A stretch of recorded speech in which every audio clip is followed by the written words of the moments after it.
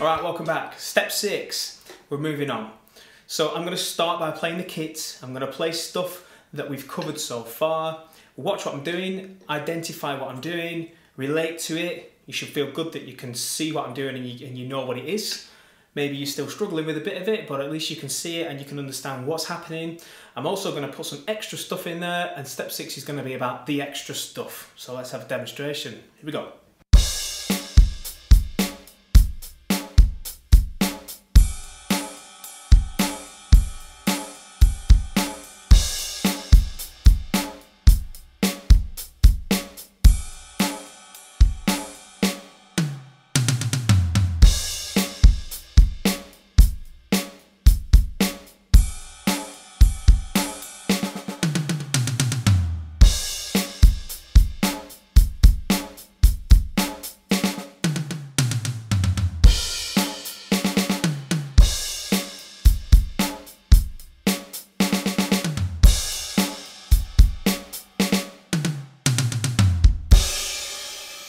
Okay, great. So hopefully you recognised some of that stuff. I was playing basic rock patterns with my hand leading on the hi-hat. I was playing patterns with the hand leading on the ride. I was adding a crash cymbal on the first hi-hat, the first beat. But then there was some other stuff that was happening with the rest of the kit. Okay, so this is what we call a fill. A fill is made up of different rhythms and different phrases. We're going to start with the easiest one. I'm going to call it a chip, okay? Chip. So the first basic fill is going to be 4 chips. And if the kit that you're sitting at has 1 snare drum and 3 toms, this is perfect because that's 4 places to hit. So the first fill is chip, chip, chip, chip.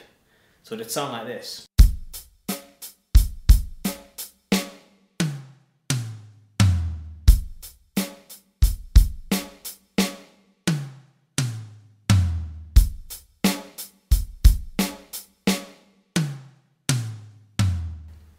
Easy enough, okay? Make sure that it's nice and steady and in time. We talked about counting time and feeling that you were part of the beat. Don't speed up, don't slow down. Chips is 1 hit, okay? There's some notation for what chips will look like on the screen. Check that out if you want, but it's good to have it internalized as well. The next fill that we'll look at is sausage. So it will sound like this. Sausage, sausage, sausage, sausage. So sausage. 2 hits, and we're going to alternate the sticks. So we'll go right, left, right, left, right, left, right, left. Okay, so I'll do that with a pattern so you can see how it works.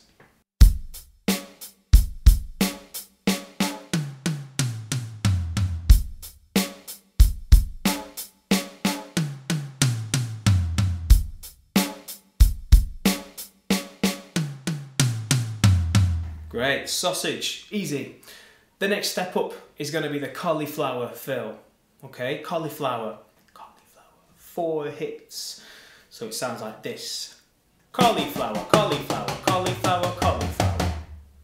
The way that we play cauliflower is to stick right, left, right, left. So we're alternating our sticks. Okay, so I'll play the cauliflower fill with the pattern as well. Here we go.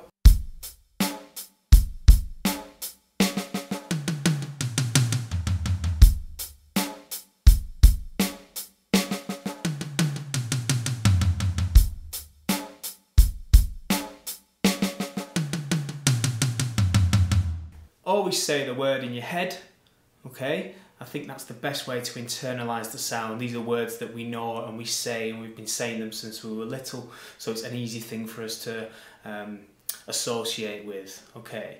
So that's 3 words: chips, sausage and cauliflower. Okay, instead of just repeating the same word 4 times, we can obviously mix them up and change things around. So instead of just having 4 chips or 4 sausage or 4 cauliflower, we can mix up those words and create a more interesting fill. So let's see what we can do.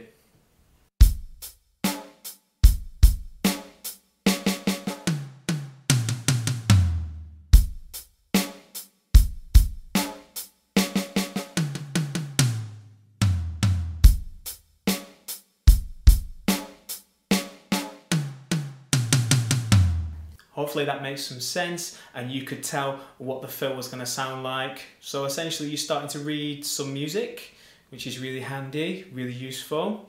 So a little challenge for you, if this is making sense, is to try and create your own drum fill. So you've noticed that I'm using 4 words, there's 4 spaces. So stick with those 3 words that we've covered and make a combination of those 3 words.